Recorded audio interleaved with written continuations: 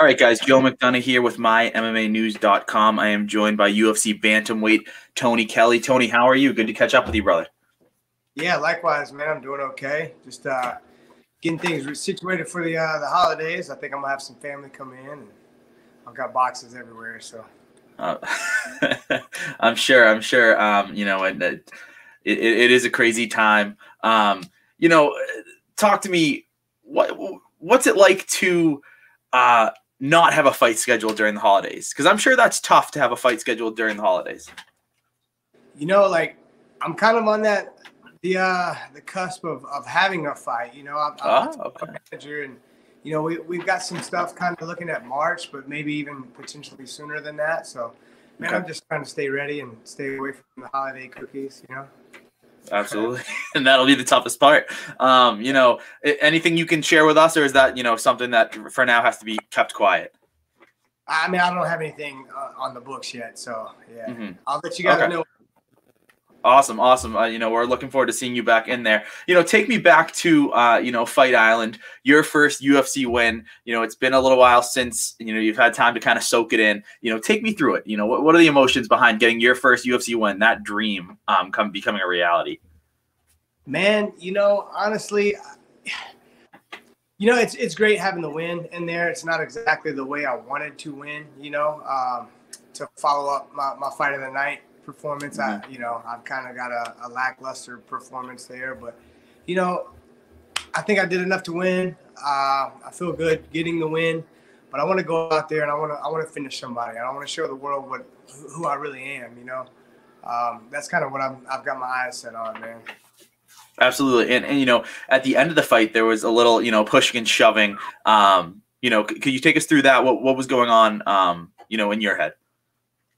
I guess I just misunderstood the situation. I guess he was really excited and differences from different countries and stuff like that. But where I'm from, man, you come thumping on somebody's chest, you're all up in somebody's face, that doesn't fly where I come from, I mean, I guess like with my buddies and stuff, but he hit me kind of hard, I felt like he was over celebrating for no reason. Kind of, I don't know. I just took it. Yeah. I took it. Yeah, no, it completely makes sense. One thing that fight, obviously your first UFC win, was on Fight Island, UFC's Fight Island. Something that 10 years down the road, you're going to be able to tell these people that you fought on the infamous UFC Fight Island. Right now it doesn't seem so infamous to us because we just had it, but eventually we're going to look back and be like, holy crap, they really just had a whole island. And, how does it feel to not only get your first win there, but even just to go and compete there? I mean, what was it like? Take us through some of the COVID protocols. What was your day-to-day there? Oh, man, yeah, it's super exciting. It's a big-time privilege, especially coming from where I come from. I'm Shreveport, Louisiana. Not too many people here have even heard of Abu Dhabi, so it was awesome to go out there and represent Louisiana on the map. But, man, it was definitely trying, a lot of people aren't aware. I fought at like 2 or 3 a.m. in the morning. It was like it was kind of chaotic, man. We had like poster signings one day, an interview one day, just all these obligations and stuff throughout the day. Never really got consistency, it's like night and day, literally night and day. From, US. So it was a tough adjustment, but overall the experience was awesome. They got you kind of contained in a little bubble. They have a perimeter outside, so like you just kind of stay inside of that. But everyone was super awesome. The protocol, like we did actually have, I think it was like 7 COVID tests during the duration of there, so COVID free. 7 for 7. And what did you guys do, you and your team, for we've heard John Anik on Fight Island saying he stays on American time, he stays on he'll stay up during the nights and go to sleep during the day over there. Some people set it up so they wake up at around the time they're gonna fight. What was your guys' protocol or schedule going in there? So it was very similar to John's. It's so I tried to stay on Vegas time, and actually for the first 2 days, we were pretty dead on that. Then we got a phone call saying, "Hey, we need you down here at 9 a.m. Abu Dhabi time to get a COVID test." And it just messed it all up, man. There was no recovery. So. Yeah. Yeah. I'm sure they don't put that into the fact that, yeah, you need to get COVID tested, but your fighters are also trying to accustom to get, fighting at 3 a.m. over here. So, best of both worlds, I guess. So you just signed with a new agency, Iridium Sports. Take us through that. I mean, that decision. And I think that when, we always hear about free agent signings, we always hear about, I got offers from Bellator, UFC, ONE, PFL, whatever, but we don't usually hear the side of a fighter going with a management team or a sports agency. Take us through that, and what's kind of the selling point that a fighter likes to hear? I've actually known Jason for quite a while now, and I just like what he's doing. I like what he's doing for his fighters. His team works really hard. All of the guys, they work really hard, and I've got the same goals in mind that they do, and I just feel like, a good little synergistic relationship there. Absolutely. And, Iridium is one of the best in the business, Mr. Jason House. You talked about the fight of the night, your debut. And then, you said that you weren't crazy. You did enough to win, but you weren't crazy happy about your first victory in the UFC.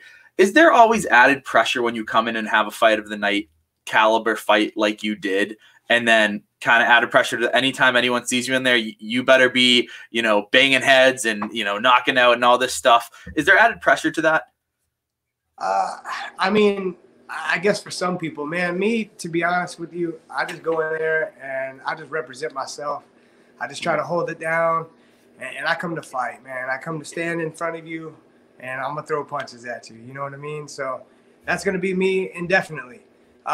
Definitely the game plan going into this fight kind of like it slowed me down from having that type of performance that I wanted to, because I knew that Ali, all he wanted to do was ride that single leg, and I felt him kind of just stall in a lot of positions in the first round, and so it made me really tentative to throw and just kind of open up my offense, because I knew that I would have to, battle that single leg. He was really physically strong. He was like a weird strong. I don't know. Yeah. It was hard to grab traction on because they didn't have too much hair. So, yeah.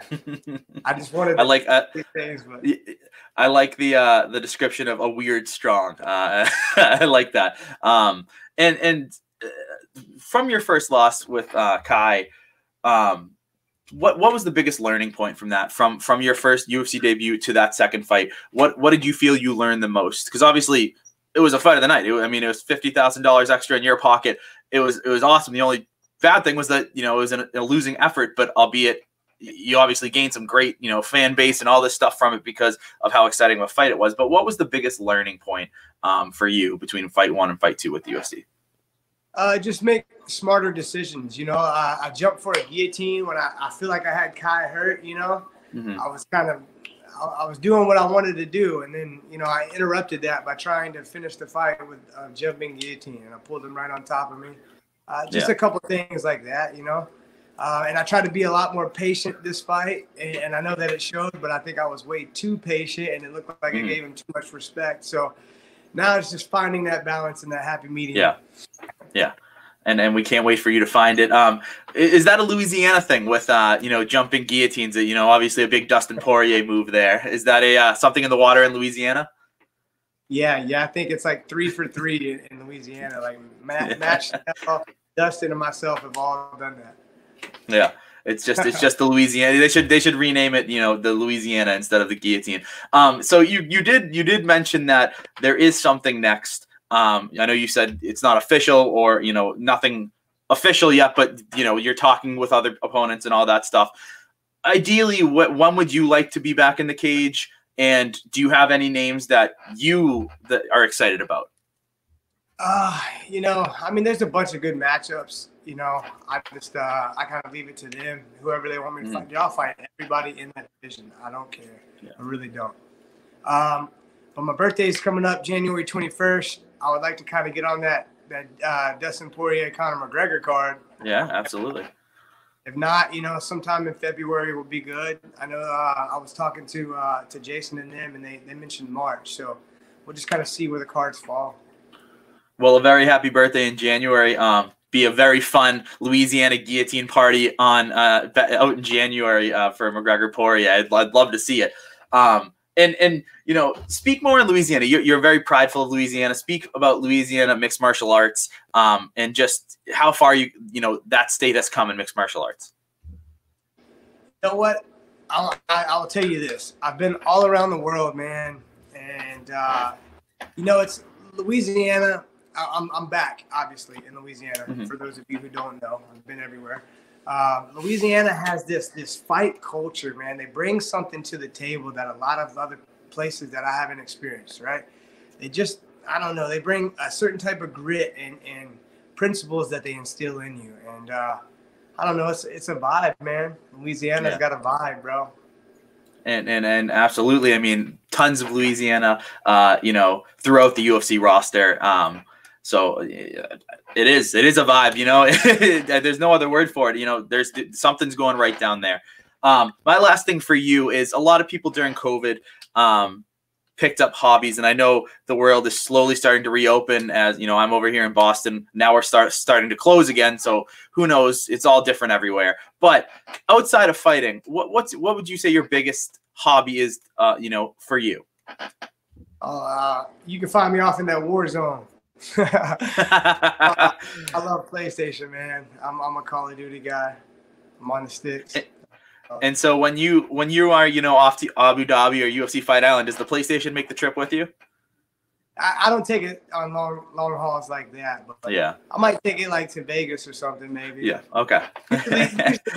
when it's time to fight, I switch gears, and you know, all of my kind of goes on that.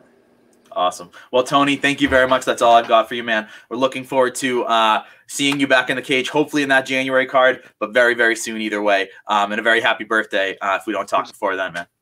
Thank you very much, brother. Appreciate you having me on, Awesome. man.